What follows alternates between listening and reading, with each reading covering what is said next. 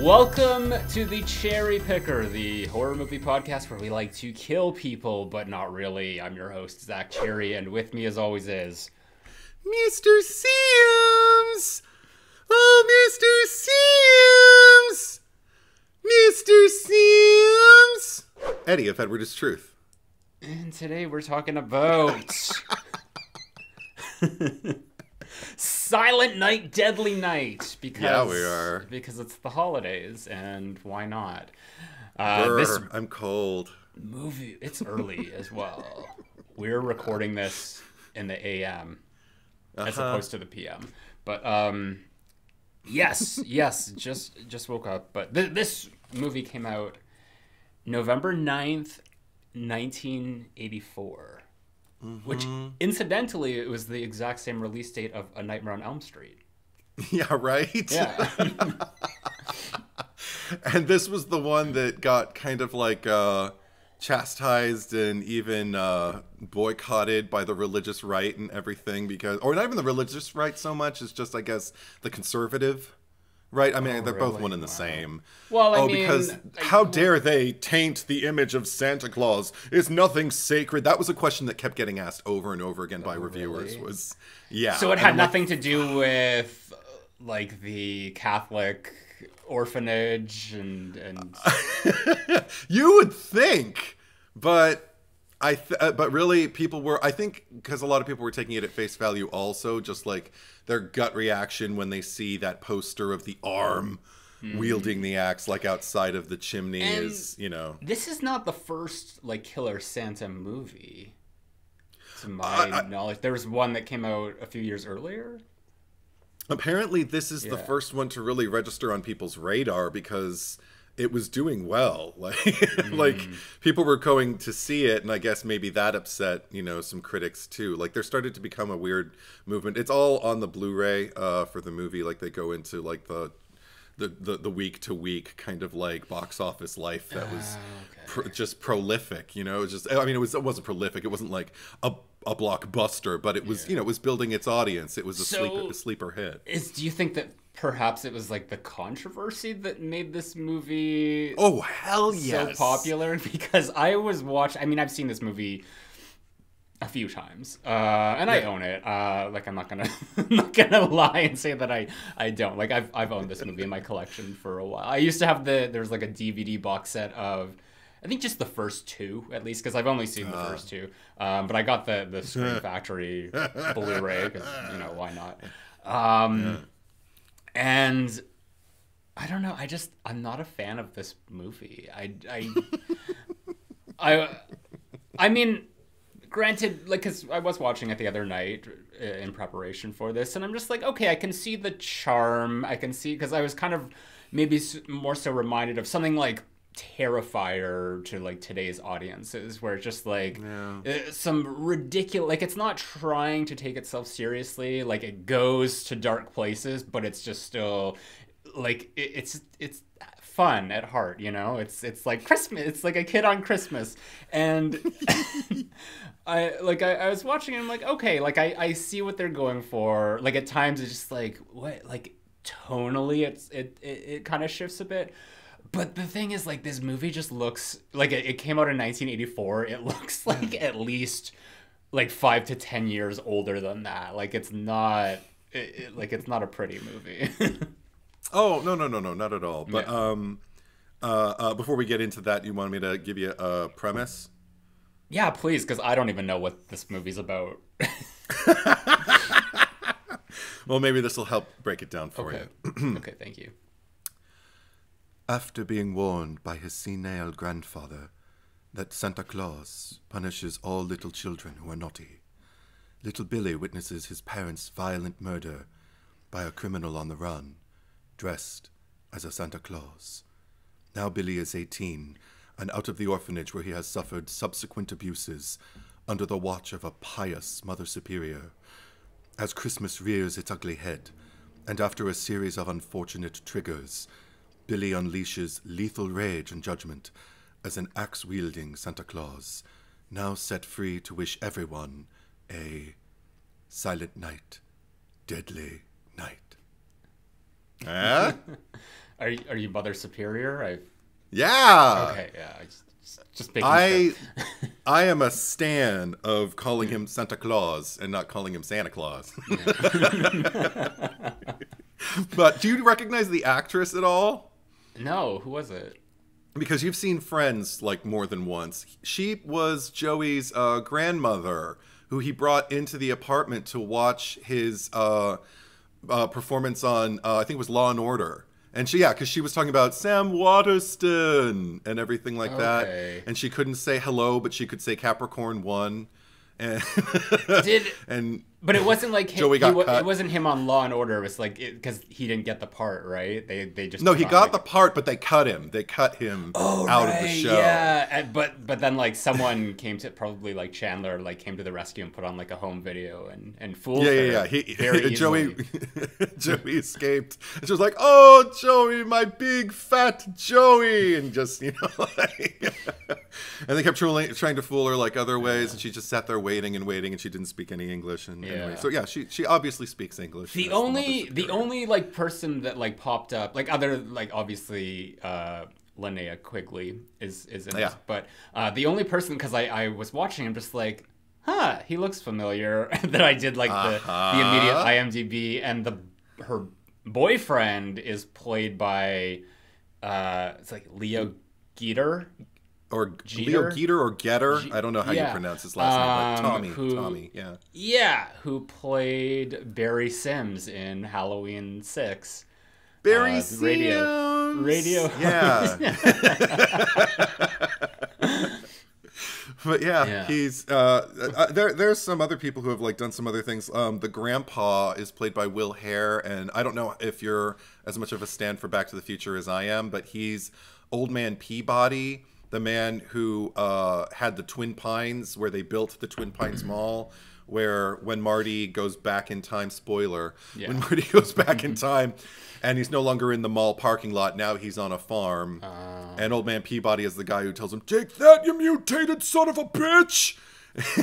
Well, if you need someone to play like crazy old guy, he's... Yeah, exactly. Well, okay, in your synopsis you said senile, but they made it seem like he was just like not even there.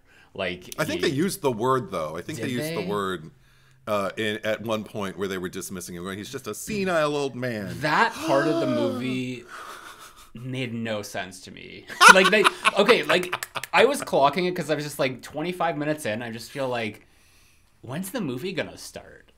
Aww. Because it was just like, okay, this entire movie is just a series of coincidences. That's what I kind of like reasoned it to be. It's just like a lot of like non sequiturs and just things that just don't connect or make sense, because that whole scene at the beginning with the grandpa, they put so much focus on it, and it doesn't mean anything. It's like nothing. Like I was trying to, because I hadn't seen it for a while, and I was just like, oh, they're going to like a mental hospital. Is like was it the guy who like killed the parents like an escapee? Like that would make sense. And it's just like, no, it's just some rando who was like holding up a liquor store and then breaks down on the side of the street. So it's just like none of that needed to be in there.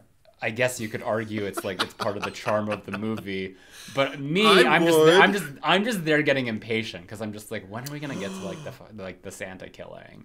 I mean, look at me. I'm little 8-year-old Billy hearing you say bad things about Grandpa, going, "Oh, Zack Cherry, you shouldn't say that. Clutching your naughty." pearls. I love that kid. Like, oh my God, the magic. And also, I don't know. There's something about the idealism of the parents, the way they're just kind of smiling, gazing across, the car at each other like, while they're all. Mommy, were you ever naughty as a child? Maybe once or twice. Yeah. So cute. I just think like, oh my gosh, I love this little warmth in the family. I don't like the fact that she has his little brother Ricky sitting as a baby, like on her lap in the car front. seat. No. It was another time, Well, I mean, because that portion of the movie takes place in 1971. We'll talk about like the time and age discrepancies, because you were just talking about like just like the cute little kid characters, because my absolute favorite character in this movie, I think her name was Chrissy, just like the one at the end, and that was like trying to go towards the door to let Yes. Fanny in, and Mother Superior is just like, no, Chrissy, and she's like, but Mother Superior, Santa Claus is here. Like, it's just like, oh, she's so sweet. I love her. Just so. And she bears a striking resemblance to the little girl who plays Freddy's daughter in Freddy's Dead. To me, she's not. It's not the same actress, but she's like spitting image. But yeah, I love her too. But oh my gosh, there's so much more to love in this movie. She needed to be in the movie more. That was the one thing. Just like she just showed up at the end, and I'm like, where was she the whole time? I think in order to like properly set up Billy as isolated and not necessarily connecting, like he doesn't ever really dissemble and connect with the community. He does the best he can, but even at his best, like during that wonderful montage with the warm side of the door, that was when I knew I absolutely loved this movie. For a while going prior to that, I was like, this is just really sad. Do you have the lyrics to that song? Because I was like, no, just because this is so early, like I was busy setting up something else. I wanted to get them just so I can read them on here. But this is the most ridiculous song ever. Like this whole segment, it just reminded me of like a Full House opener. Like the opening credits. That gets spoiled by the presence of Santa Claus. Like otherwise it would be a completely idealized kind of, credits below, like a shrug and a nod and a smile and a wink and everything. Yeah. But I mean, even just I love the fact that he's in there with Andy, the bad coworker, who the goofus to Billy, 18-year-old Billy's gallant, and he's like offering him alcohol like on his lunch break during the day, and Billy's like, "Nah, man," and holds up like a carton of milk, and I'm like, "Oh my god, maybe Billy's gonna be all right after all," you know. But I mean, everything about what happens prior to that is a lot of stuff that actually I'm kind of surprised, and I think other people who are kind of similar with things that turn me off in movies might be surprised that I love this movie as much as I do, because number one of its, shall we say, frank or blunt or explicit violence against women, at times, not compared to Terrifier, but, you have to witness two women in attempted assault situations where they both have their shirts ripped open and their breasts exposed, and that are seem to kind of like go above and beyond your typical slasher. I feel like Linnea Quigley's kill is actually kind of more typical slashery, and that's why it's a little bit more palatable. Also, who at this point hadn't seen Linnea Quigley topless, but also, I mean, because also she was set up in a typical horror movie fashion. She was a girl for some reason getting it on with her boyfriend on a pool table, but the other two were like set up as like these characters who our main character has a tremendous affinity for, because one is his mother and the other is the girl he's kind of got his eye on. And also, I guess, like, since it wasn't just like slasher violence that was perpetrated against these women, it was like sexual violence, but or attempted sexual violence. I think that's another thing that makes it a little bit more palatable for me, though, too, is the fact that no one achieves any kind of violation to completion or anything. Rob Zombie remake Halloween territory here, where it's just like we're gonna go 5 minutes before like anyone like gets up and does anything about it. And also, I think that's probably one of the saving graces for me. But I mean, it is. You just I'm not. Yeah, go ahead. Go ahead. You just made me realize because this movie is so random, just because it's just like a series of coincidences. Yeah. This literally could have been like the setup to any movie. Like if they wanted to do like a sexual assault story where it's just like all of a sudden like he gets a job, and at this job there's like a coworker who commits this crime against another coworker who's interested in it. It could have been like a completely different movie if it wanted to go like the Full House route and just like, oh, here's just like hijinks going on at the store. It could have been anything. Which is just why it's so jarring to me that it just like it took all that like craziness at the beginning with like going to see the senile grandpa at the mental asylum to get to where they needed to, you know. There were so many different paths they could have taken, so it's just I can only imagine like whoever wrote this, like what the like what that journey was like, just writing that script, and just because it just feels like, oh, now we're gonna go here at this like small little department store, but now we're gonna go here, but we're gonna go back to the orphanage later because we want to have like a big show-stopping conclusion there. Well, I want a big show-stopping conclusion because I want to see that bitch get hers. The first time I saw this movie, I've only seen it somewhat recently too. I didn't grow up with it or anything like that. I think I saw it maybe within the last 5 years for the first time. And I remember watching everything the Mother Superior put Billy through. And it just made me hate her and hate her more. And I have my own, history with Catholicism and everything like that. I was raised in that institution, so I feel like I can speak freely without fear of reproach. And I was just kind of like, get her, like I was fully on, because that's another thing that I feel this movie does successfully, even as exploitative as it can be, or even as like, kind of like, low budget, hack and slash, the way it's kind of like shot, or edited or anything like that. Yeah. I feel like at its core, it's telling a story, a sympathetic story about a poor boy into young man who just needed someone to care, just needed somebody to go the extra mile and like be able to kind of like prevent any of the happenstance, circumstantial like mishaps that he had to kind of like load the sleigh, as it were, of him going into his he had that with Sister whatever her name was. Sister Margaret, sure, yeah. Who is like just completely ineffectual, like just like she's like the one that shows up too late. She's almost like the Dr. Loomis of like the Billy character. Yeah, except like not like she hasn't like resigned. The one who knows his story though. Yeah. Yeah, we needed more of her for sure, because I was just like, when she showed up I was just like, oh, she's in this movie for more. But yeah, it doesn't get anything done at all. I think like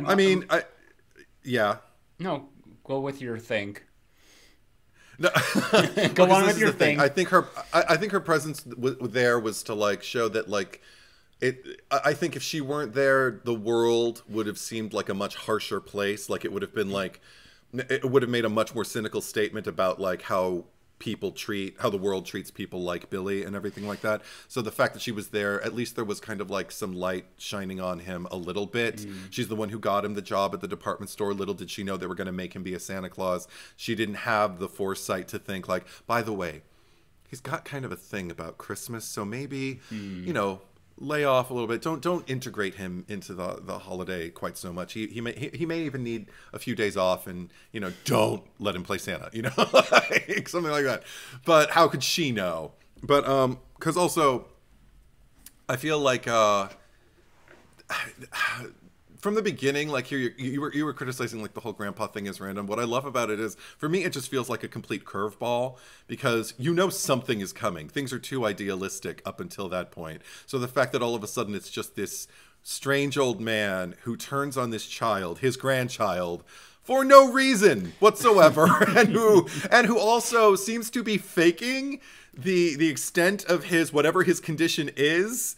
Unless this is part of it. Like, I just love that there's a huge question mark over everything that motivates this man to traumatize this child the way he does. Yeah, but it's just like he's just really laser focused on Billy, because like as soon as the parents come back in, he's just like sets back into catatonia.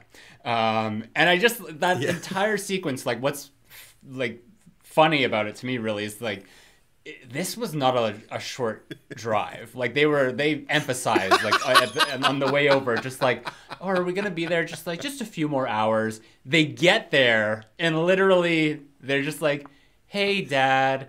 And then they're like, we need to speak to you in the office. And they're like, okay. They go in, they come back out and like, okay, well, we'll come visit you soon, Dad. And it's just like, Yeah, right. so you just drove like 9 hours or whatever to see him Maybe for a just minute. to see how he was doing. They said he seemed worse than the last time they saw him. So maybe they just wanted to check in, which I think is something a lot of people do actually. Yeah, during the but holidays, like to ease their own guilt. But realistically, if I've been sitting in a car for that long and I came to see someone, like, even if I don't want to be there, I'm just gonna be like, okay, well, here we are. I'm gonna at least put in 30 minutes, maybe 20. They're just in and out. They're in and out. Let's traumatize our child. Okay, honey. Yeah, that's why he's pissed off. All right, let's go. That's why he's pissed off. It's just like the sins of the parents. He's just like, well, I can't do much to them, but they think they can come here for like a millisecond of a visit. I'm gonna fuck their kid. Yeah. But the thing is, like, they didn't. Billy didn't need him because the fucking the robber was, he was the I don't want to say the nail in the coffin, but like certainly like the linchpin to all of the catalyst of everything that really transpires. Like, he is the first domino. The grandpa's just like a very strange omen. Just like, well, he's a prophet. Really. The grandpa's like little traumatic episode that he imbues, or whatever he does with it, that he acts out upon his grandchild Billy, is, I think Billy still could have recovered from that. Obviously, like, the parents were speculating. They're like, do you think he really could? Like, they could have pursued some kind of investigation and like gone through a series of tests to like, see, is he faking or is he not? Everything like that. Like, and then Billy, they could have been like, oh my gosh, Billy, we're so sorry. We never should have left you alone. Blah, blah, blah, blah, blah. And there could have been healing. There could have been a lot of that. So I agree with you. The grandpa is not at fault. He's really just kind of like the first thing to get this little boy afraid of Santa. Because otherwise, he actually may have like lessened the trauma a bit, because the boy was prepared for Santa to be evil when they pull that car over for the burglar Santa. Yeah.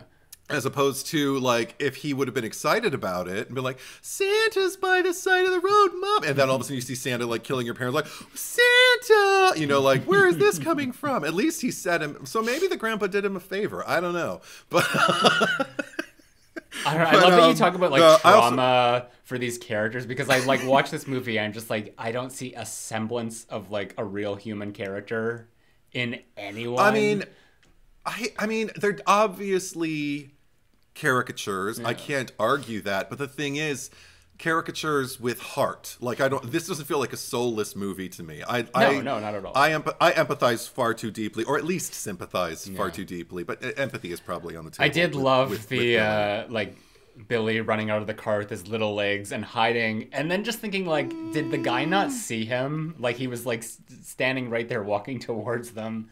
Right. And it's just like, what happened to that kid? Like, I'm sure there was another kid there. Also, because that's another thing that gets me about that scene, though, aside from just like the violence, particularly against the mother, the screaming baby. Dear God.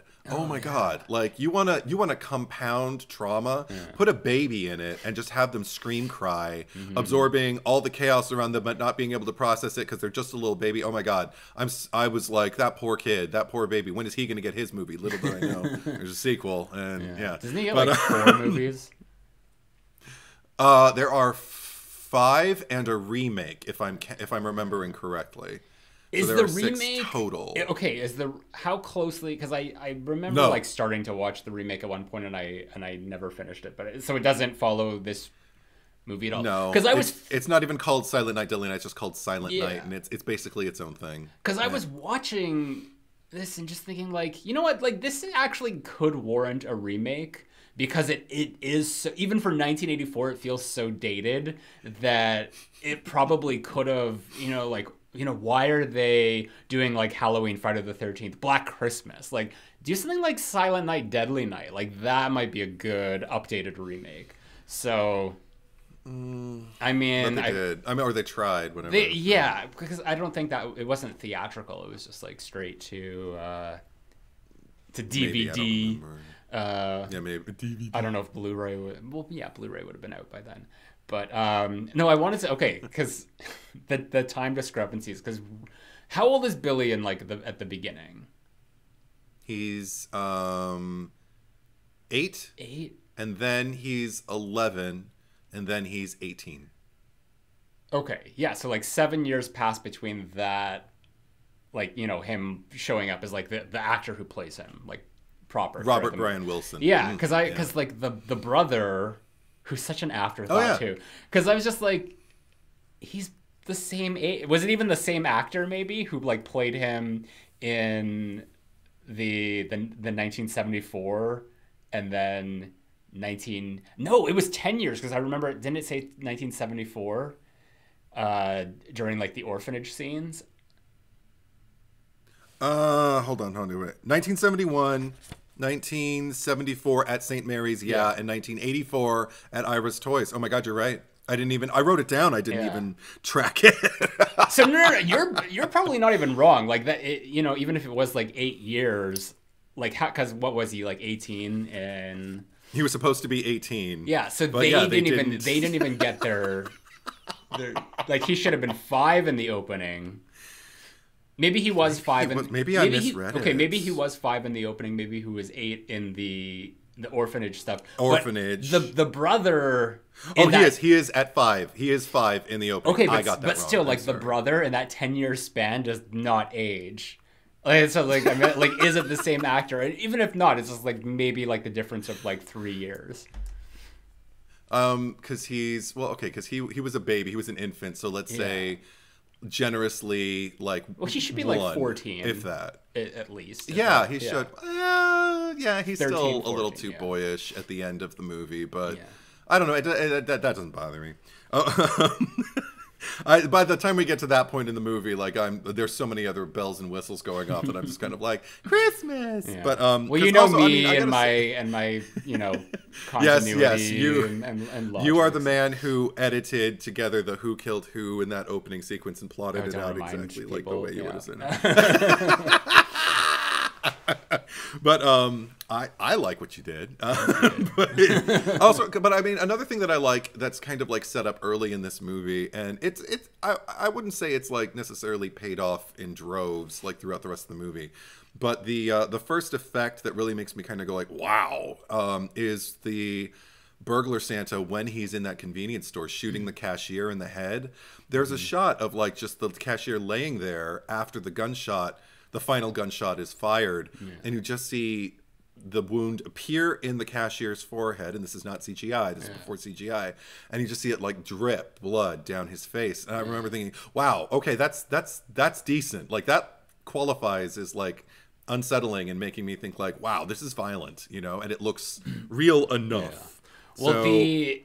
Well, the Scream Factory set, which I'm sure is the one you have, like, because that had two versions. It had the regular theatrical and then unrated. I didn't clock, you know, I wasn't that invested to see like what was added. I just know that there's a lot of like the transfer looks pretty good for the most part, but there's some scenes that are really bad. They're really choppy, and I just assumed those were the unrated or like the extended.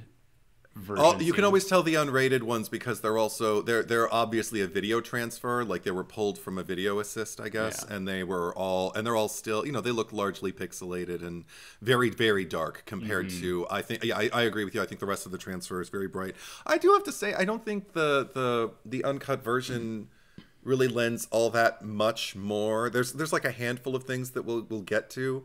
But ultimately, I feel like you could watch the theatrical cut and be ultimately satisfied. Yeah. I mean, if you are going to be satisfied by a movie like this, like me.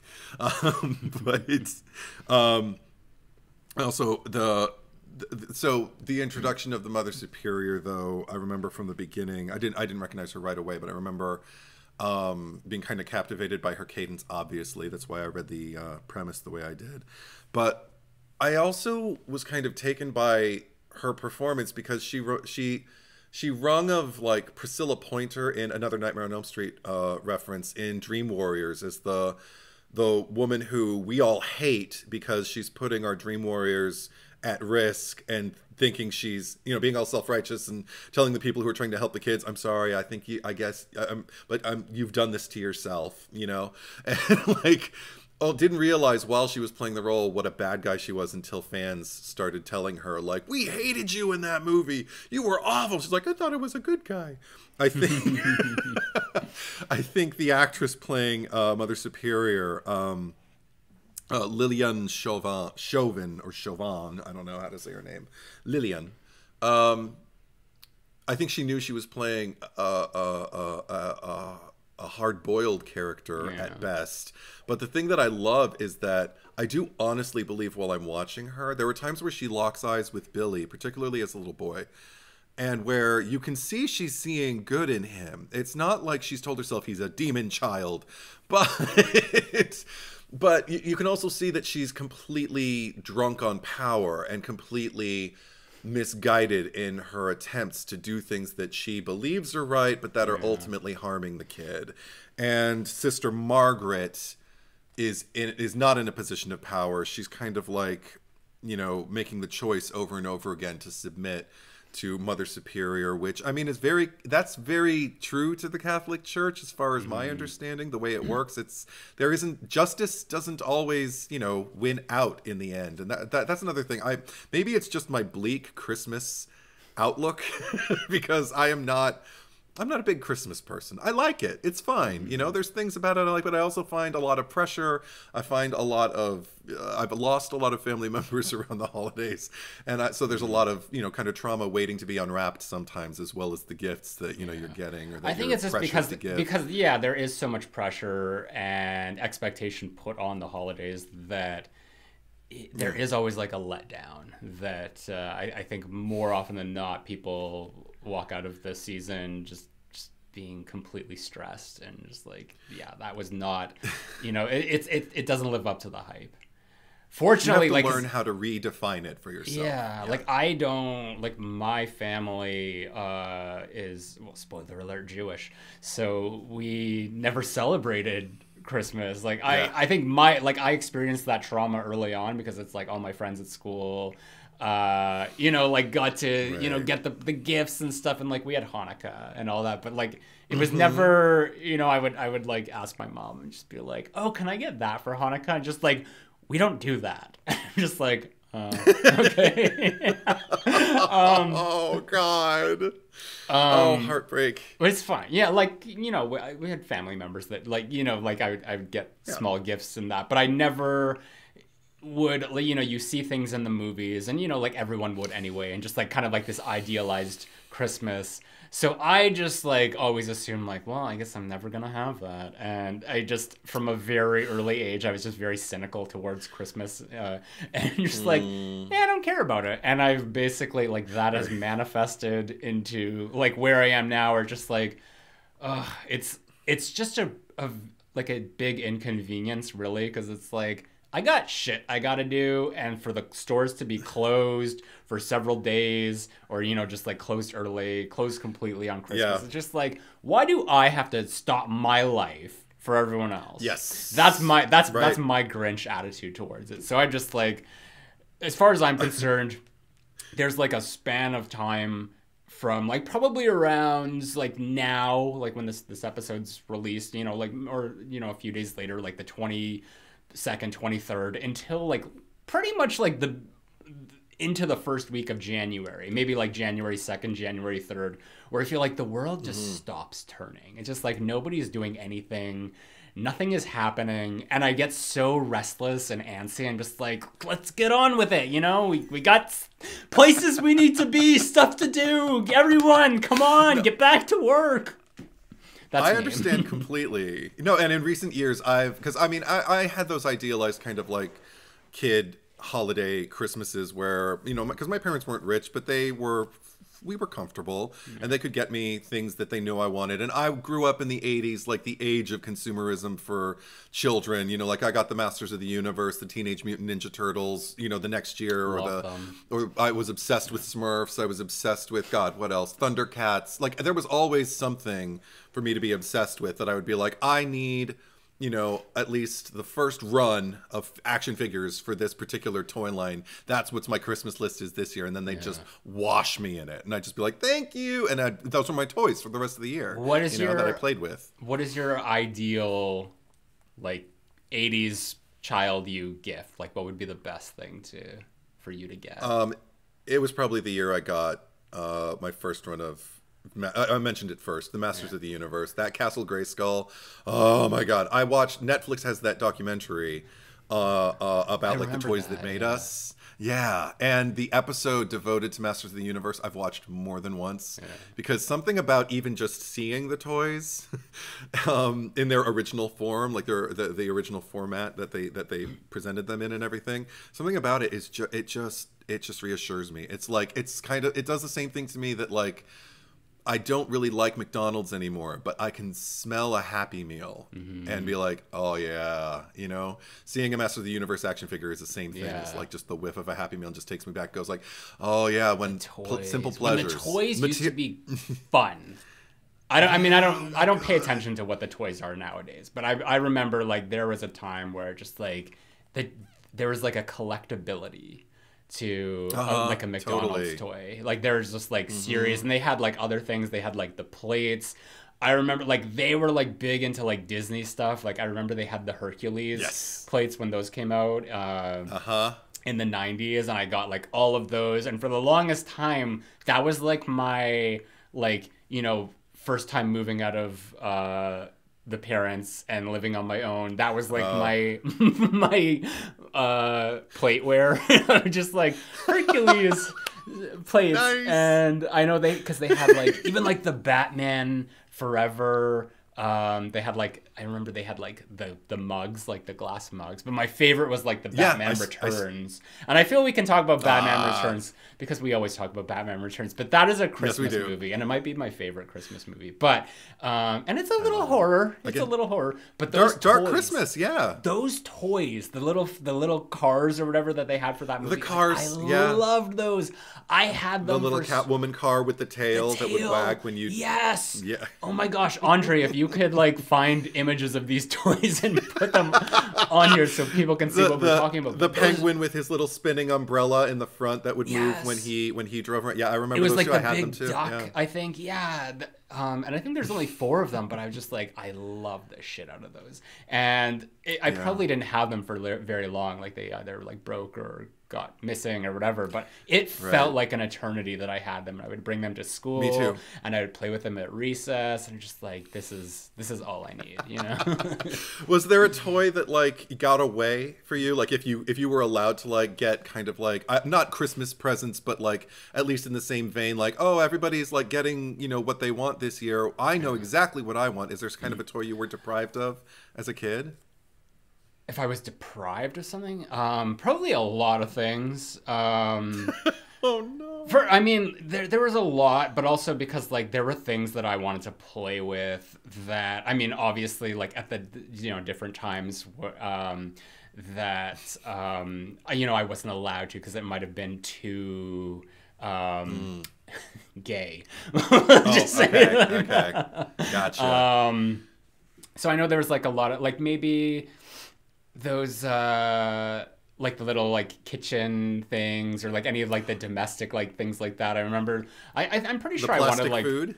Yeah, I'm pretty sure like I mean that was probably more so practicality, not so much just like I think he's gay, but like just like how are you gonna make like food and stuff, you know, like we have a kitchen at home, you know, you don't need to have this shit.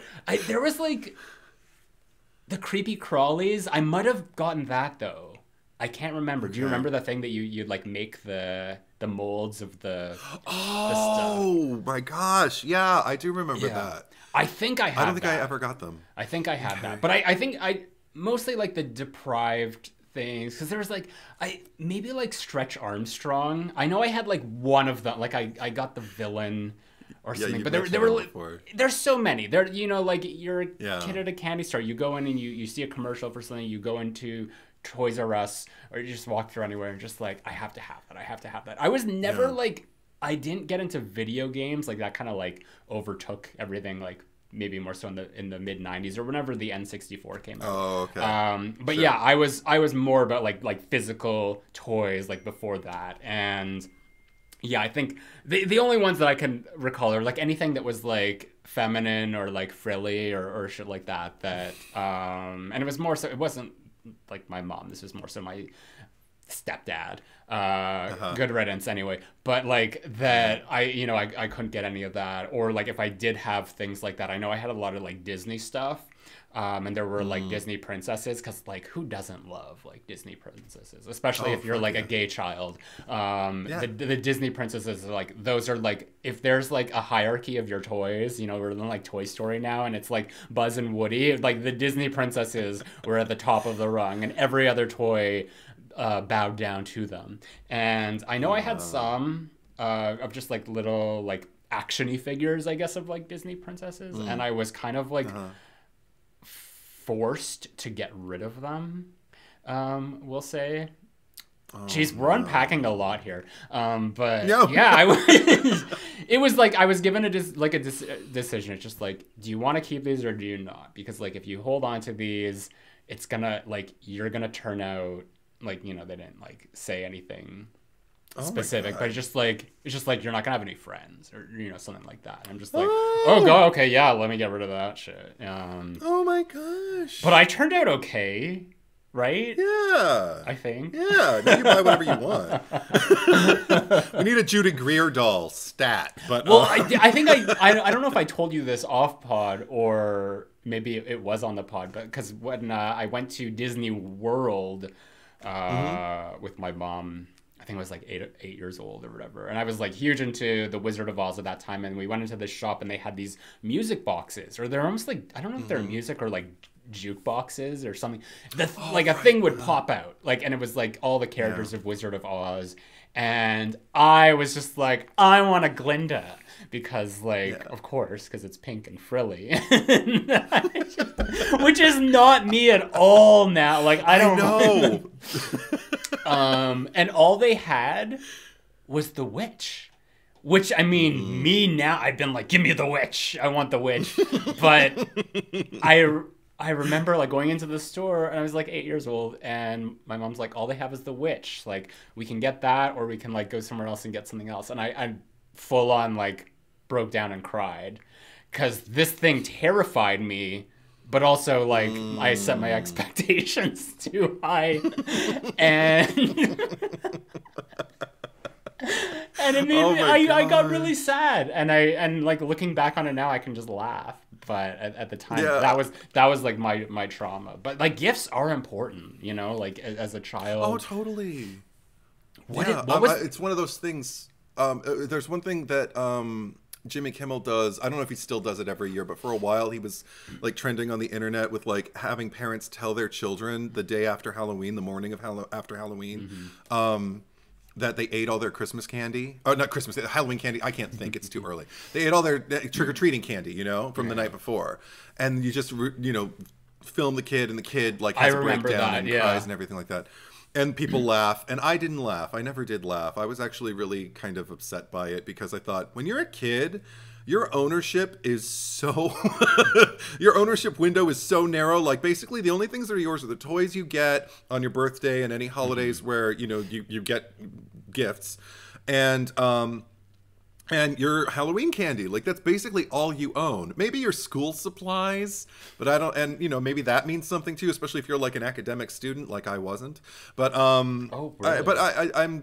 There's very little other things that feel like yours. I mean, even especially if you're a kid who has to like share our bedroom. I think a more responsible thing. I mean, I know that was just for jokes, but I could just see like as a parent, like if you're taking your kid trick or treating or something, and just be like, well, here's my fee, and take like 10% of the candy, or just like even just say to them like, you know what, you have to give me, since I spent my time doing this, because it imparts a good lesson just to know that like there, you know, not everything is 100%. There are, you know, fees that you have to pay for services and stuff. So I think that would be a good way to like teach it. Oh my God, I would be I don't want to say like I'd be a good parent, but I would be a very practical parent. And I think that my child would probably turn out like really successful. And to toot my own horn, they would like probably hate me. Once they learn that love is conditional. they would hate me. I mean, it would be rough goings, but they would thank me. I would be on my deathbed, and they'd be like, "You were right," you know. You are the Mother Superior. Yeah. No, I see Mother Superior like she was giving me more like Nurse Ratched vibe. Totally. Like I saw, yeah, like it may as well have been like the same kind of character, but yeah, that's what we needed. But at like the end. a Louise Just like little like Billy just like him throwing choking her. Yeah. Or just Billy like throwing a thing through the window and just like running away in the distance. Right. But see, just to address, also just to like tie it in, like we're already back in the movie, but just to tie it in, like everything we've been discussing as far as toys. Yeah. I to give you a rough idea of like what heaven for me as a kid would be, I would have loved Ira's toys in this movie, because even though it looks kind of like, you know, Pick and Savey, Big Lots, just kind of like, you know, not the greatest place, like, you know, where you're kind of like maybe gonna get bargain stuff and everything like that in its own aesthetic. Like then you start looking at the actual things on the shelves, and there's like full on like ultra Mr. Potato Head. There's a Jabba the Hutt with, I believe, a prisoner Leia, slave Leia, you know, like below her. There were Muppets, there were Smurfs, there was Play-Doh, there was Snoopy, there was Garfield. Like, okay, ringing all the right bells for me, particularly circa, you know, the 1980s. Yeah. Oh, I would have been so happy there. I would have wanted probably a little bit of everything. But I also feel like Billy's trigger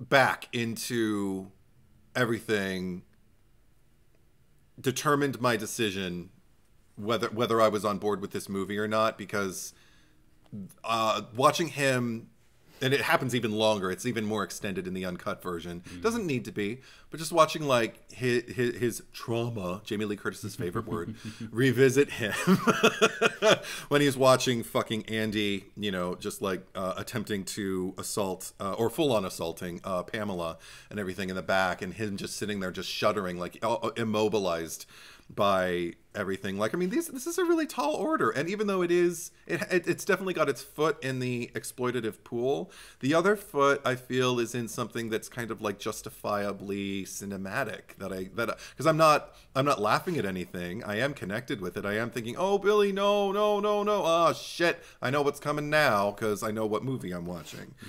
But I really like adore, for what it's worth, like Robert Brian Wilson's performance, and maybe part of it is being blinded by his beauty, because I think he is immensely attractive, but he's like the all-American like quarterback, beef-fed, like milk-fed, yeah, just like, you know, he holds that carton of milk like, you know, it was like an appendage for him, like it may as well just be fused to his hand.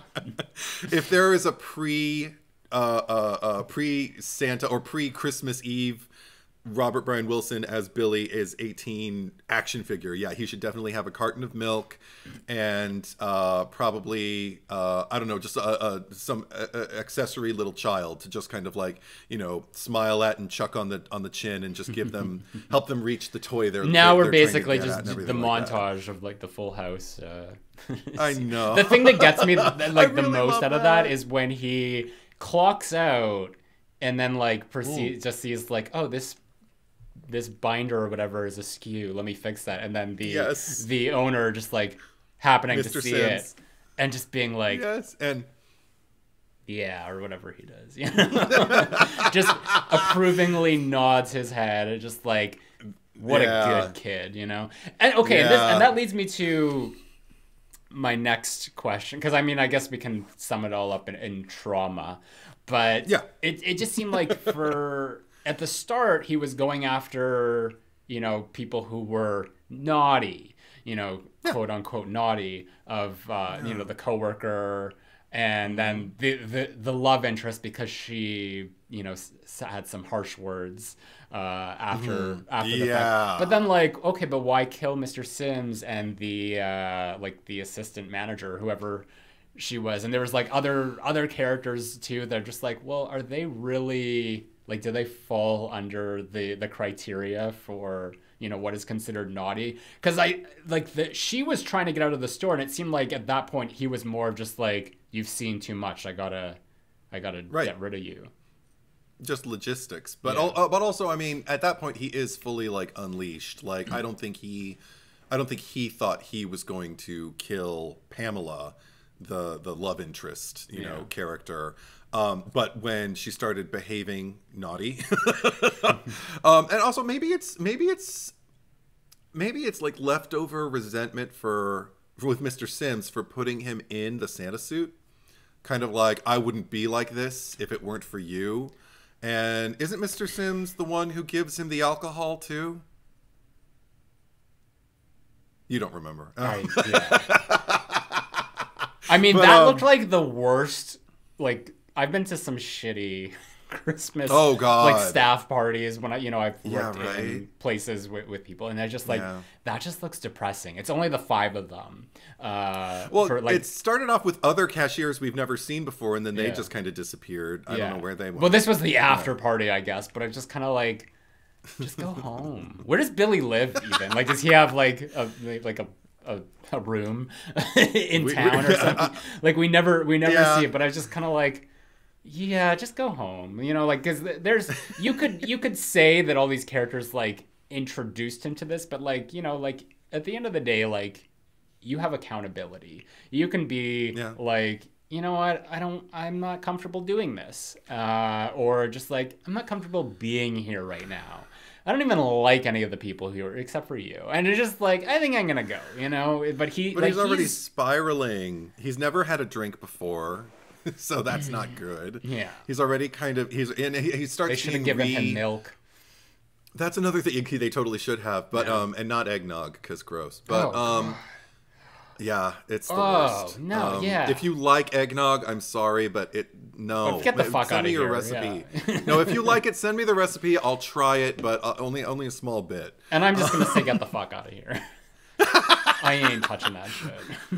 I just recently tried some vegan oat milk like eggnog, and I thought because actually silk nog isn't bad. Anyway, okay, we're to whole but okay. So more nog. But also, I mean, the fact that Mr. Sims also kind of like re-catapulted like all of those memories back, like, because he seemed to be kind of okay. He was jealous and kind of regarding Pamela and Andy as they were making their way toward the back of the store.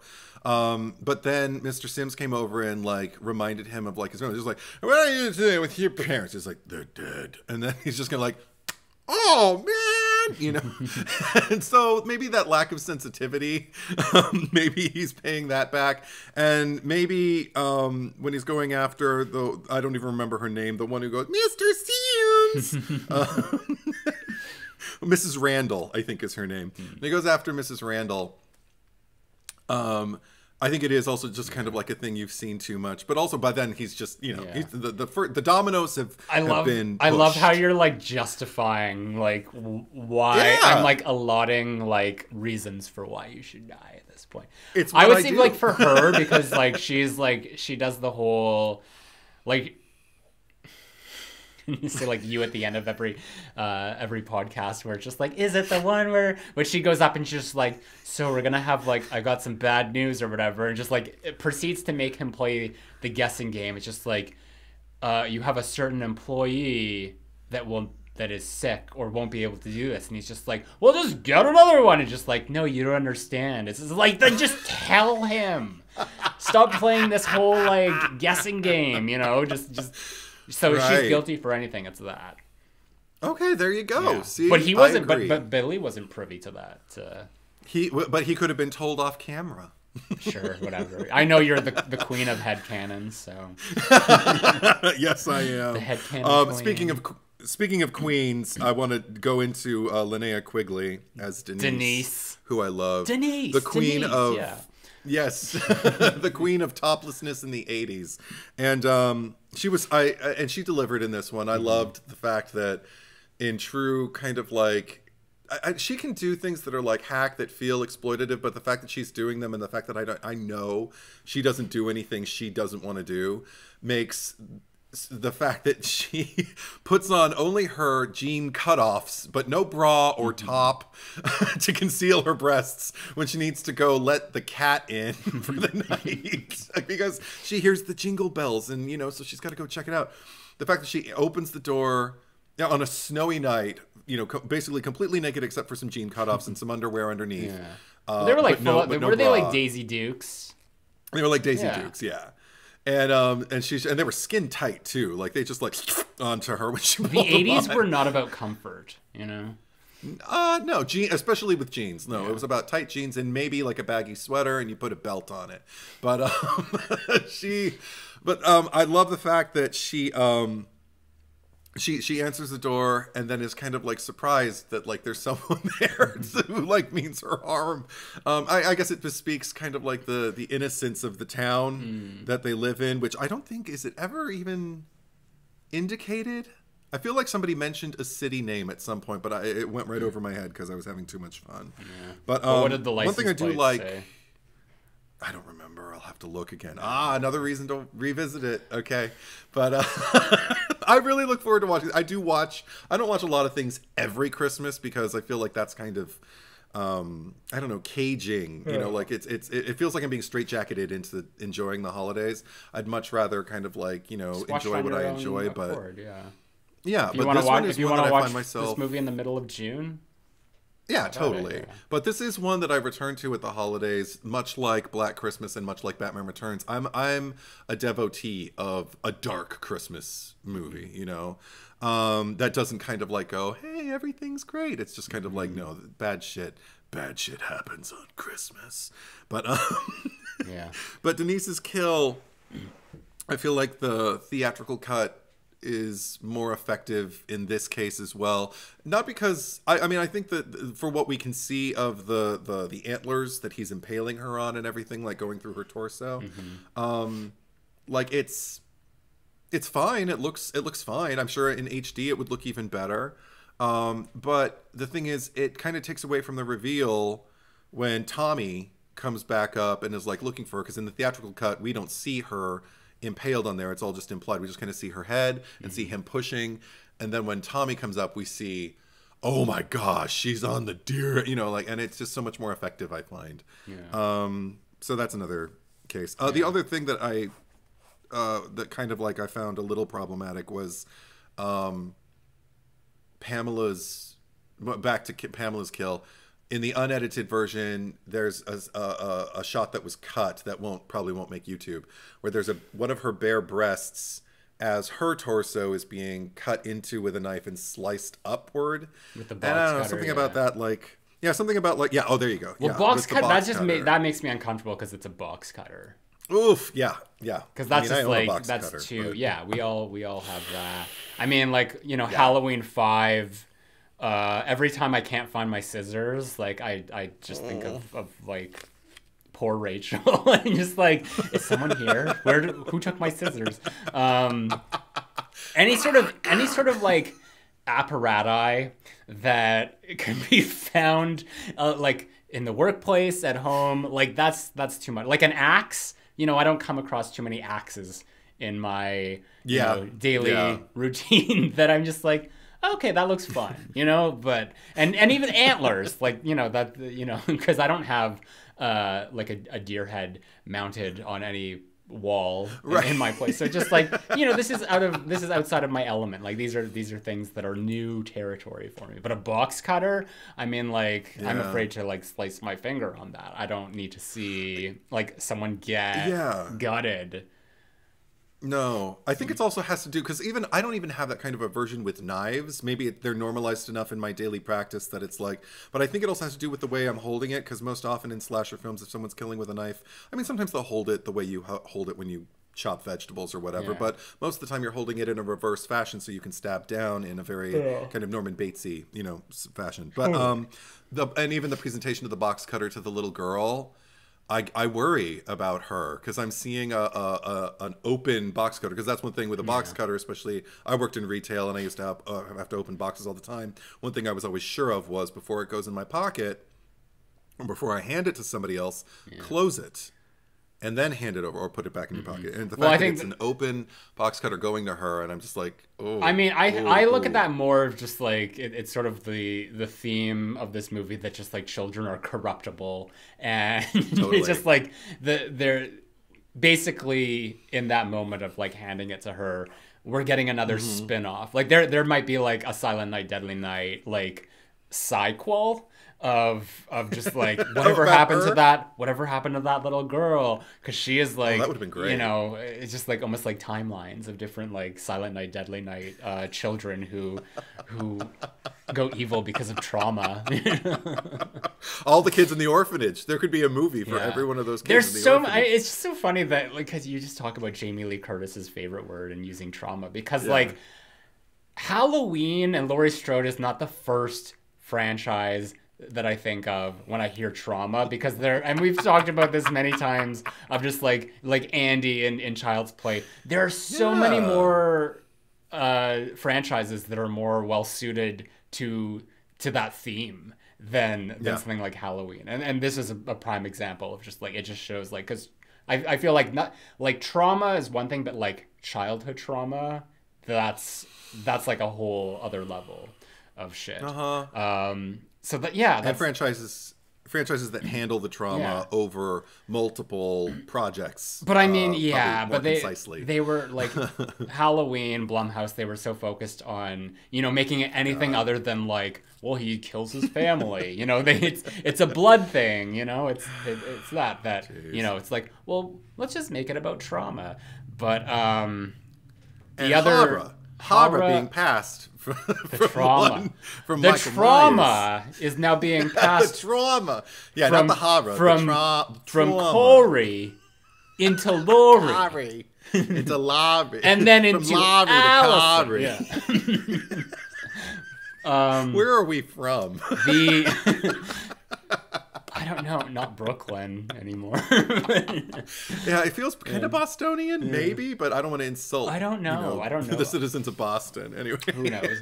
But I was gonna say Tommy. You know, speaking of like Halloween, Tommy, aka Barry Sims. Barry kicks ass. His death too, because he's just thrown out the window. But I was kind of getting a flashback to Suspiria that we just did a few weeks ago, because he's got like the shards, like the huge shards in his face. I think there's one in his torso, or you know, maybe it was the pelvic region. I don't remember. Yeah, just like big shards of glass. I'm like, okay, that was neat. I like that. I can. That's the kind of like death that's more digestible to me than like a box cutter. Yeah. But the next sequence we find ourselves in, I believe, is the dad dressed as the Santa crawling up into his daughter's room, which I still can't really wrap my head around, because the mother looks just as shocked that he's there as as the police do. But I can't tell if she's reacting to shock that just the police broke into her house and ran up and, you know, now have traumatized her child, or if she's like, you said you were going to get milk. Like, I don't know. That's a weird. I mean, that probably could have been cut out of the movie, and I forgot about it until I thought you were going to segue into the tobogganing bit. But yeah, like that, because it was almost like a mishmash of like, it's Santa Claus and the Tooth Fairy, like he's, you know, putting presents under her pillow. Like, that's not how it works. No, it's not. I think that was more makes me. What I got from that is there was more so just setting up the incompetence of the police in this movie. Yeah, which I'm fine with. Of like anything. So I don't know. Yeah, I completely forgot about that scene. The only thing I really like about it is, for the first time, I think, that I've ever seen in a movie of that era or any prior, there's a parent dressed as Santa, and when the child in a brightly lit room sees them, they recognize that it's their parent. Yeah. I hate, like, you mentioned Full House, and I mean, even, you know, Friends did it with the Holiday Armadillo and everything like that. But just like, I mean, shows like that where, like, all a parent would have to do, or any kind of family member you see every day, could be Uncle Jesse, Uncle Joey, doesn't matter who it is, could like dress up as Santa and just make Santa Claus, and they're talking in their own voice. They're not doing anything. They didn't do anything to their face, no makeup or anything like that, not even maybe glasses to like hide. And you're just kind of like, oh my gosh, I met Santa. It's like, no, you didn't. And you would know that as a kid. I fucking hate this. So I like the fact that the first thing she does when she sees her father dressed as Santa is go, Daddy? Yeah. So anyway. Another traumatized or, child. Daddy! Yeah. What's the song? The Warm Side of the Door? The Warm Side of the Door, yeah. Like, we need to take that song and just like replace it on like other like sitcoms, like a Full House or a Friends, and just see how it matches with the like the opening credits of just like the cast. Or take opening credits theme songs and put them over the Warm Side of the Door montage and just see like Robert Brian Wilson going, everywhere you look, I got milk, you know, I don't know. But or maybe it's just like the Seinfeld song. That would be interesting. Oh my God. Just every transitional moment in the movie should have a yeah, that would be great.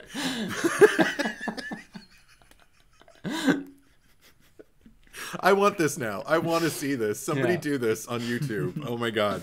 Make it a holiday present for your friends, Zack Cherry and Edward's Truth. But then we move onto the sled bullies, as I dub them.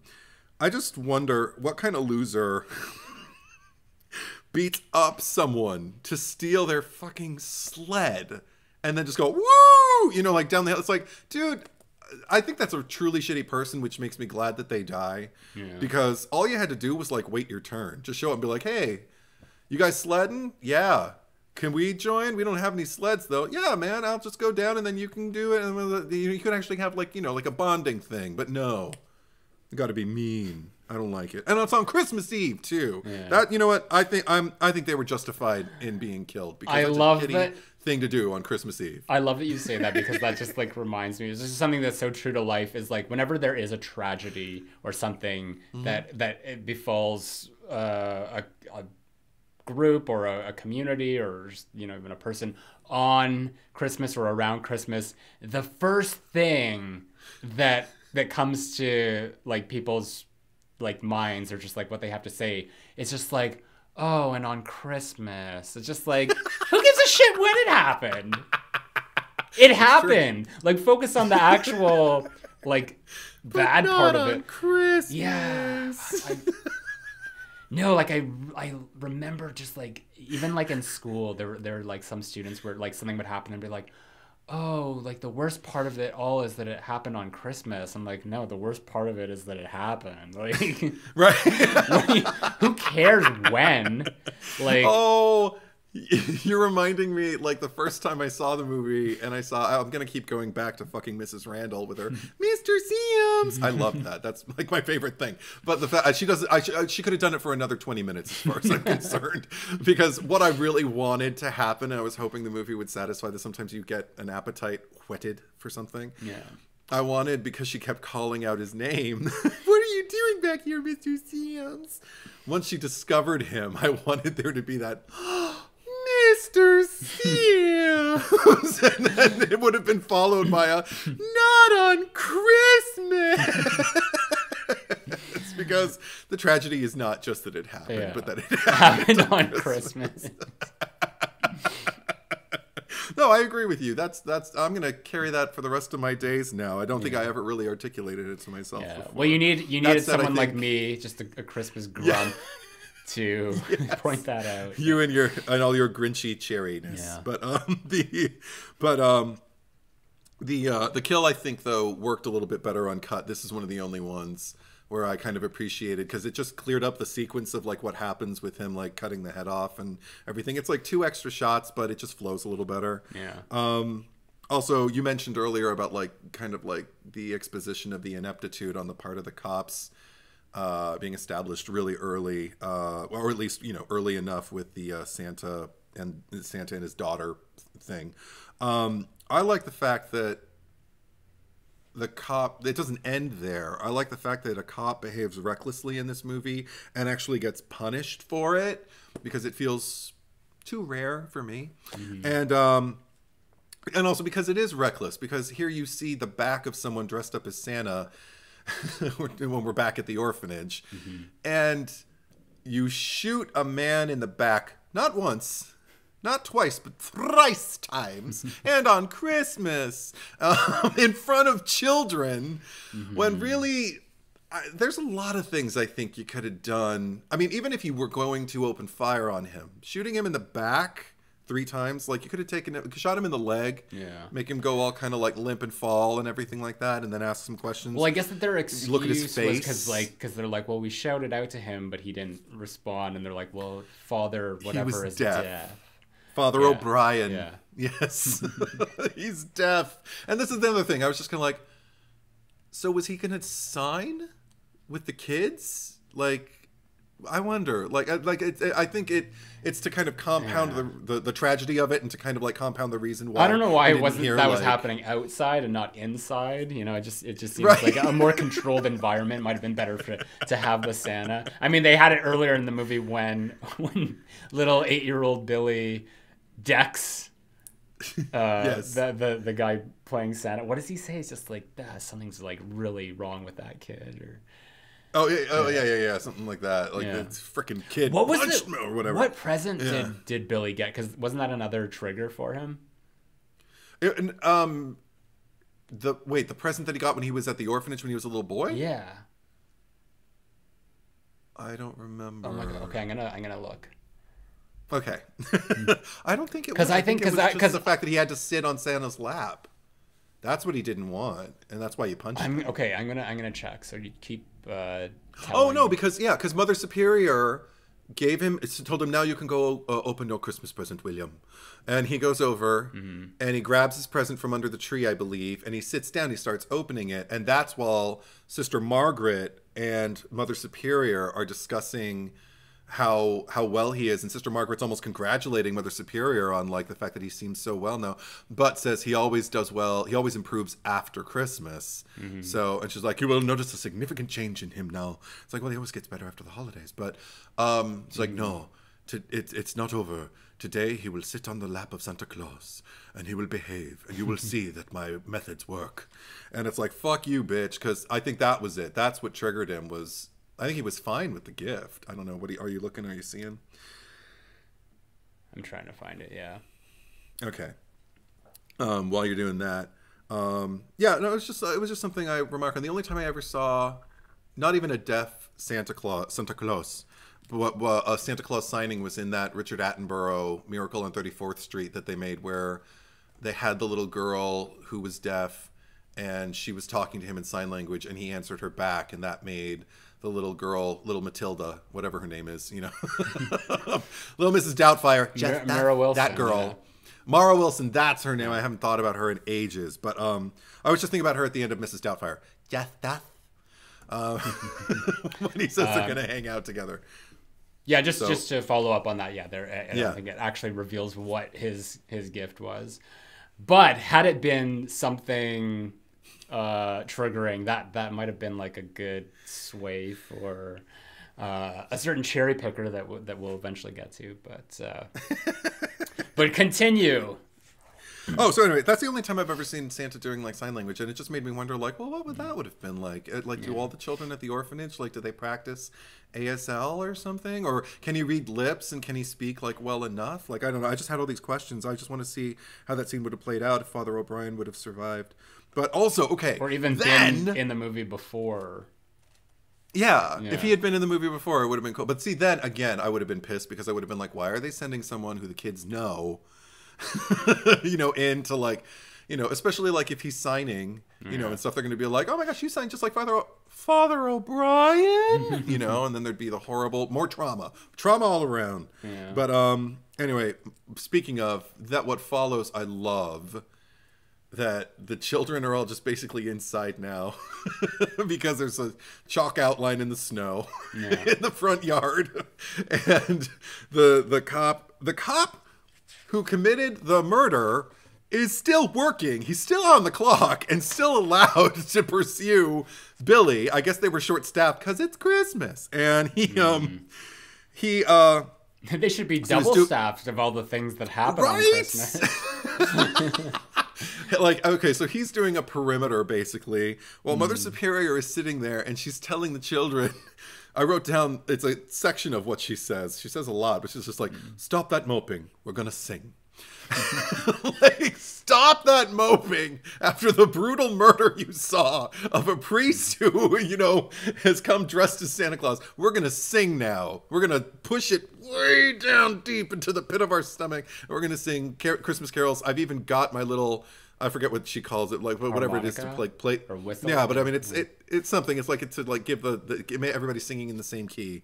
Yeah. So stupid. She's such a bitch. Anyway, and then the only other criticism I think I have in the movie is just the cop death. Even though I'm glad that, you know, I feel like the character deserves what's coming to him because he is naughty. He is the naughtiest of all the victims, I feel. But I just feel like that's one point where the filmmaking suffers a bit because there's no tension. He's like running around a cellar or a shed or a boiler room. I don't know what the fuck it is. No, I agree. Outside the orphanage. Yeah. And I always check out at that point. It's like 3 minutes too long, I think. That was something where it seemed like the tonal shift or just like you're forgetting what kind of movie you are here. Yeah. Because it's just like you can't now like introduce the horror and the suspense. you know, like you have to earn that, and it just felt like we're just kind of like, well, this is how the other movies do it, so we're gonna do it too. And it doesn't work. No, so that's why, like, you know, it's not a show-stopping finale for me. Well, the suspense of that particular kill doesn't grip me, but once Billy's back, I just love the playful nature he has when the little kid rushes him at the door, and he's just got this little kind of smirk on his face, like. And it's just like, that's just not a Santa Claus. And your favorite character steps forward, and then she gets all the children away, and then, because this is what gets me on board with it, the injustice of it. I am so pissed. The first time I saw this movie, I thought he was going to kill her, the Mother Superior. And the fact that he didn't ruined my Christmas. It made me so angry because he's a victim. You know, even with everything that he's done, he's got that Norman Batesy thing going where it's like, yes, he has perpetrated all of these acts of violence and murder, but all because he wasn't raised right. He wasn't, reared in a way that ever could have helped him be the sweet boy we perceive him to be on the surface, And so the fact that he's laying there and the one solemn victory he gets to kind of like profess to the children is Santa Claus is gone. And then he just dies. And what I love is the lock and load of it all, because I hate, even when he falls and Mother Superior like pulls her arm, well, he's gripping her arm, like saying like, you're responsible for me being the way I am, or you're in part certainly, but a major player. And she just pulls her arm back in disgust, like, get off my knife, but not, funny, not funny and endearing like Chucky, but the fact that like the last shot is exactly what I want to see, which is little Ricky, not little Ricky Ricardo, little Ricky, his brother, just looking with the stink face on and just going, naughty. Oh my god, such a payoff. I love it. And I was ready for another movie immediately. I was ready for the movie to continue and just watch Ricky go on the rampage. So that's me. That's how I feel about this film. Well, I'm glad that we got that all out. Thanks for sharing. Yeah. Yeah. I think all in all, like, it's fun, but I just think it just has too many setbacks that, it doesn't work. It's not like a good slasher to me. It's not a holiday movie that I would like routinely put on, like a Black Christmas OG, 1974, or Batman Returns, or like Die Hard, or like fun Home Alone, or like just fun shit like that. But Home Alone is not that dark. It's dark, but it's not that dark. Yeah. But yeah, it's okay. It's good. It's not the worst movie for me that we've covered on this podcast thus far. I'll give it that, but it's on the lower echelon for sure. I'd be really anxious to hear what you have to say about the sequels then, because wow, yeah. They like the second one is pretty connected to The second one is pretty connected to this. I mean, a little too much. Do you know? I remember, I've seen it. I mostly remember, like, garbage day, But the fact that the first 40 minutes of part 2 are basically like don't tell me, condensed... I don't remember, Oh, you don't remember? Okay. But the sequels that follow really go off the rails. There's still kind of like a character here and there, or a mention here and there. So it's kind of like the Jaws franchise. Kind of. I mean, they still largely kind of focus on like the Brody family, whereas with this one, it's different. Okay. It's different. Like the strength of the connectivity gets stretched thinner and thinner as the sequels go on. At some point, we'll, I don't know if we'll cover them here, but I'll get on that. But anyway. Let's get to the cherry picker. It's not like we kill people. On purpose. Okay, first order of business, we need a cherry on top. And I'm just going to throw this out there. I mentioned it earlier, but little Chrissy, she's just so sweet. I just love that line delivery of just like the Mother Superior. It's Santa Claus. Okay, I just because I believe Robert Brian Wilson deserves to be a contender, I will raise his name, but on the grounds that this is probably one of the only things you like about the movie, I will concede. I don't care. You can give it to what's his name, Brian.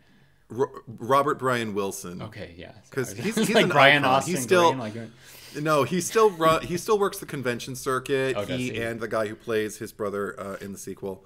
They still, and actually my friend John Carlos was at a convention like a week ago and saw the two of them like chatting and thought it would be so crass just to like take a photo of them, but he wanted to really badly, and I understand the impulse because they're kind of like titans of Dark Christmas for me. But you have a better relationship with the movies, so whatever your cherry on top is, I'm fine with that. Okay, we could put a little window of little Chrissy, like just like in the maraschino. I don't runner up. I don't know. Okay, we figure it out. Stop making new things that we have to do. New tiers. So, cherry picker. Last week we asked you who deserves to die the most in Pearl. I nominated the director, the casting director. You nominated Mitzi. Yeah. Or Mitz. Mittens. Mittens. Mittens. And across Patreon, Instagram, and YouTube, we have 535 for the director versus 88 for Mitzi. Oh, thank you, my little piano keys, for voting for me, but we couldn't pull through. I want to hear. Jeremy Huff says, my vote goes to the director. I was hoping we'd get a scene of Pearl stalking him before killing him. Mitzi did no wrong other than not getting out of there much sooner. I did, however, like the reveal of to why Pearl hates blondes, which we discussed yes, in X. You addressed it. Which is like, yeah. Oh, Howard, I hate blondes, or whatever. Rob Rangel says, I voted the director for being judgmental and dismissing Pearl mainly for her looks. In Mitzi's defense, it's not her fault. They may have picked her, and she was the one who invited and notified Pearl of the audition in the first place. I think that's grounds for more so for dying, but okay. Whale Wolf says, the fact Mitzi was even a choice makes no sense. Mitzi was legit nicer listen to the pod. Mitzi was legit nicer than probably anyone, and to say she's dumb is insane. During Pearl's speech, Pearl automatically assumed Mitzi got the part because she's younger and blonde, but Mitzi didn't get the part. She was just as nervous as Pearl was, so her bombing isn't that crazy, and there were other blondes on the lineup. Mitzi was a great friend to Pearl, so Mitzi being a choice over the mother is a choice. Howard is garbage for staying with Pearl after she snatched Mitzi. I refuse to respect that opinion. Don't mess with the blondes. Helen, Tatum, Mitzi, Paige, Casey. Who's Paige? Not Paige from Valentine. Paige. Who? That's the only Paige I can think of right now. Okay, Paige, Casey, Cece, Tina, Buffy, Anya. Anya's not a blonde. She goes back and forth. And all the girlies are great. There's 6 replies. Maybe someone asks who's Yeah, right. Also, like, who said that she didn't get the role? She full on admits it in the movie. Watch the movie again, Donna. I mean, there is a case to be made. Yeah, I don't see anything about Paige. Yeah, please, like, who is Paige? There's a case to be made that she didn't. And because at that moment, like, Pearl's like, don't lie to me. I know you got it. So she was just kind of like, is this what I need to say to get out of here? Sort of. It was almost like at that point, it was just like, either or. But like Pearl saying that she knows she got it. Like there's no actual way for her to know. Okay. I disagree, but whatever. That's what this is all about. Yeah. People's differing perspectives. Next. Yeah. I mean, I can look at both, but, you do you, whatever. SB says the only bad thing Mitzi did was not run faster. Like I said, she should have, like, full-on gotten on that bike and taken off. Ace Yummy says I would have chosen Pearl's mother. Personally, Mitzi was likable to me. The director was fine, too, but he wasn't more likable than Mitzi, so he gets the shaft. The director was fine. I don't agree with that. It's pretty typical behavior in an audition setting. Sad to say, but that doesn't make it right. I think he is disgusting. Yeah, he could have handled it a lot. Yeah, better. They could have just been like, we're only auditioning blondes.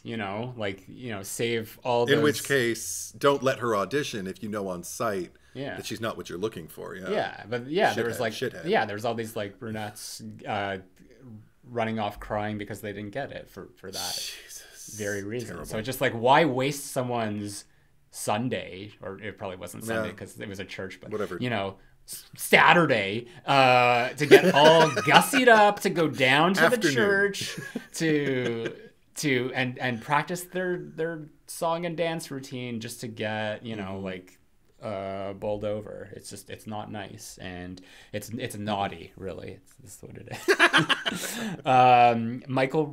is. Sucked the director, because that dance routine was phenomenal and they could have used Pearl for something else.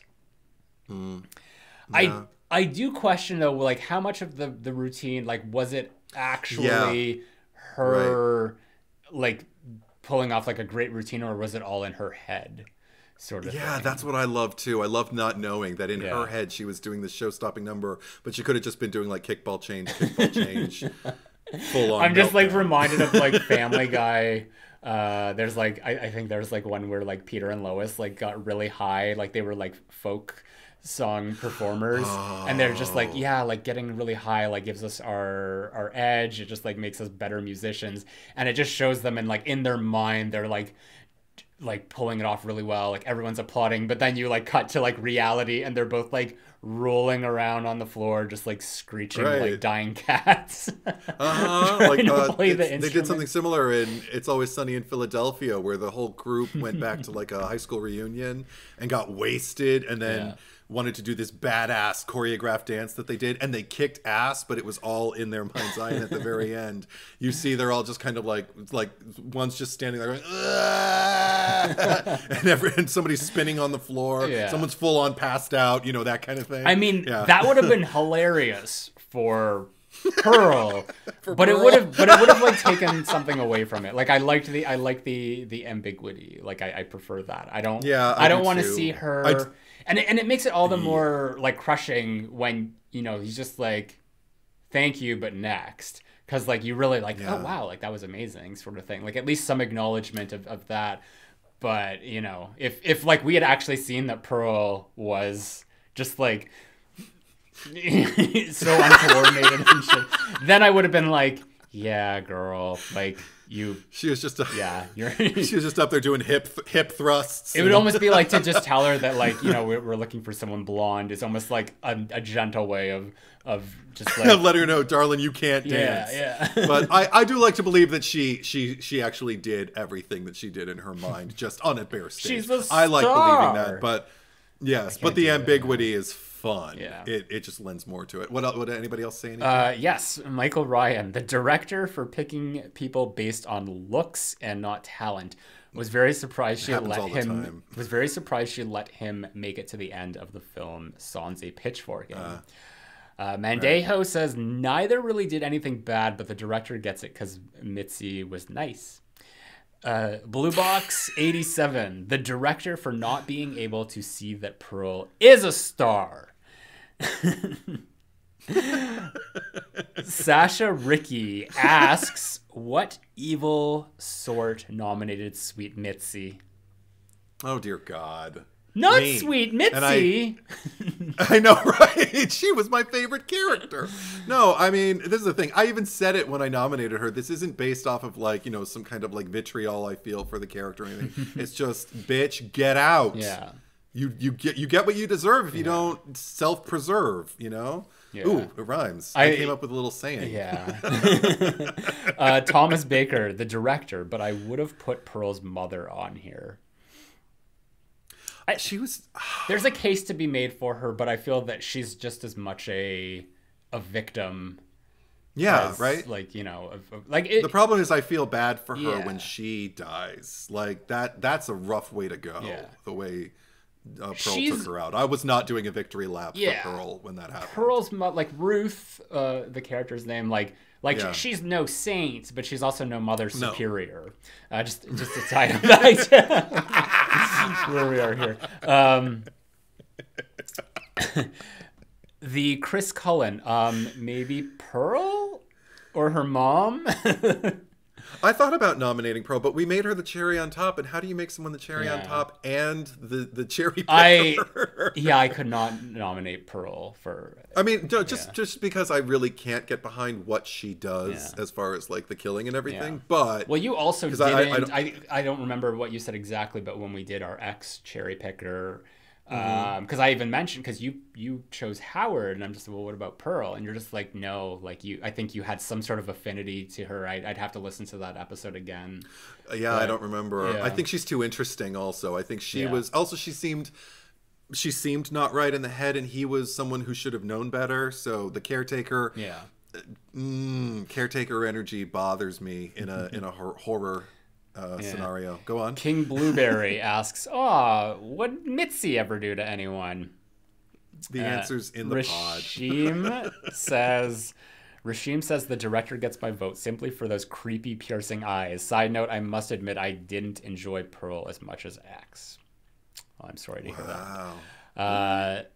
Zedward Gory. Whichever one of you picked Mitzi, I'm guessing Zack. Should be ashamed. Why me? I'm practical with my nominations. All she ever did was try to be polite. I gotta go with the director for his complicity in upholding Western beauty standards. But if I could pick anyone from this film, it would be the projectionist. He gave big love him and leave him energy. I even half expected him to film a pornographic scene with Pearl, then cut and run, putting the film on exhibition. But he didn't. And they were both like not long-term prospect type people. I mean, anyway, I disagree. I think she knew full well what she was walking into, whether it was a figment of her imagination or not. I also love your, why me? And on Christmas.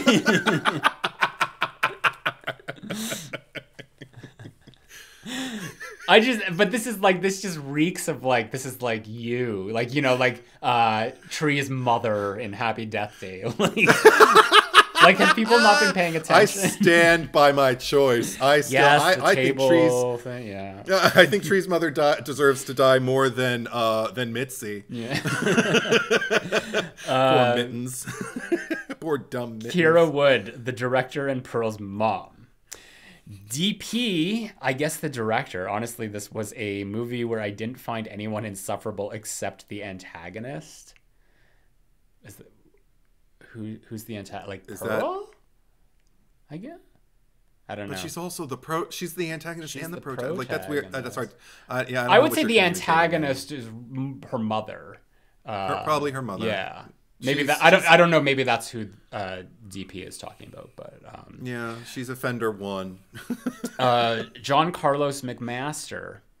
Oh. I can't fault Mitzi for tripping, but I can fault the director for being an asshole. Zack wins this round. Thanks, John Carlos. Thank you, John. He's the one who showed me Silent Night, Deadly Night for the first time. So full circle. Full circle. Neon Icon asks, why not both? Because you know the rules. Yeah, you got to pick. And Ashley Williams, as the director, of course, he doesn't know a star when he sees one. By. Yeah. Okay. Honestly, like I think I know where you're going, and it's just because it's Christmas, I want to give you what you want. And anyway, my first choice anyway was going to be, I don't even know if the character has a name, but like I get like the bad Santa, like the robber, the burglar Santa. What's his name? Yeah.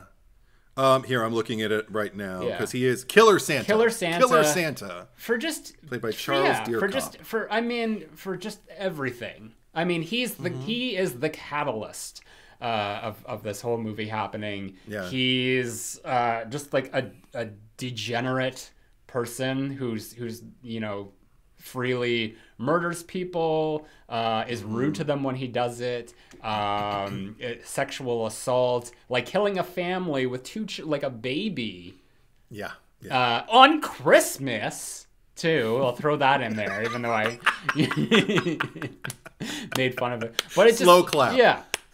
But, for all those reasons, and the fact that he just disappears, we don't find out what happened to him. We don't, he doesn't get his comeuppance ever. We could have found out that, like, the police tracked him down, shot him. Like, if anything, he's the one that Billy should be going after at the end, if he, could track him down.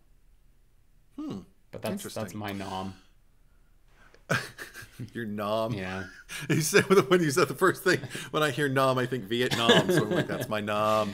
It's trauma, it's PTSD. Okay. Cool. I'm surprised you didn't pick the other heavy, but thank you, I guess. We'll see if I should be thanking Christmas, you. Well, maybe I'll thank you next week, but maybe I won't. Who knows? You could still win. Well, I think regardless, I think that you're appreciative that you got, I could have chosen either of them, but I will say that he's definitely the first domino, and he's offender 1 in this scenario. But I will choose wholeheartedly Mother Superior on the grounds that, we made an argument for like why the boy Billy could have recovered from the grandpa situation. I think there's a case to be made for him finding some path forward out of the darkness. Maybe he would never celebrate Christmas the same way again or look at it the same way, and because that's really severe trauma to go through. But that said, maybe he didn't have to become a full-on killer himself had he not been shaped by this domineering, self-righteous, abusive to the point of illegal acts being committed against this child. When she tied him to the bed to keep him from getting out of bed, immediately my mind went to everything like, what if he has to go to the bathroom? What if what if the kids fuck with him? What if there's a fire? What if like the top bunk falls on him and he gets I mean, you know, I just thought like there's too many things that and also Sister Margaret's pretty bad in that moment too, because that should not be allowed. That's illegal. Tying a child to their bed, that's what people get put away for. So Mother Superior, fuck you. And also just again, like, as much as I'm compelled by the actress's willingness to play Dimension, the same way Louise Fletcher did as Nurse Ratched. She believed she was doing the right thing the whole time she was doing it. That makes it even scarier, actually, because how many other children were abused the way Billy was? How many other, I mean, he had a long time away from her, and look how he turned out.